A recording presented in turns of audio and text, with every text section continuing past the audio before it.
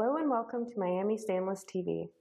In this video, we will show you how to install glass clamps on metal posts. Start by drilling an 11mm hole 200mm from the underside of your handrail and a second 11mm hole 200mm from the ground. Insert M8 blind nut rivets into pre-drilled holes using an HN02 blind nut rivet tool. More information on this tool is available in our resources section at www.miamistainless.com.au. Separate the glass clamp and place the rubber insert. Using an Allen key and cap screw, fix the glass clamps to your posts.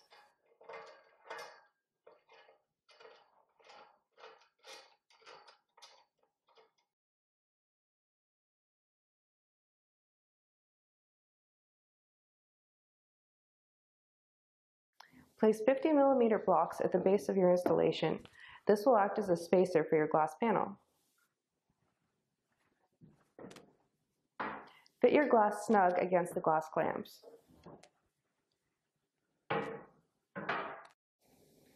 Insert your glass clamp screws and tighten using an Allen key. For a polished look, insert mirror polish or satin finish screw covers.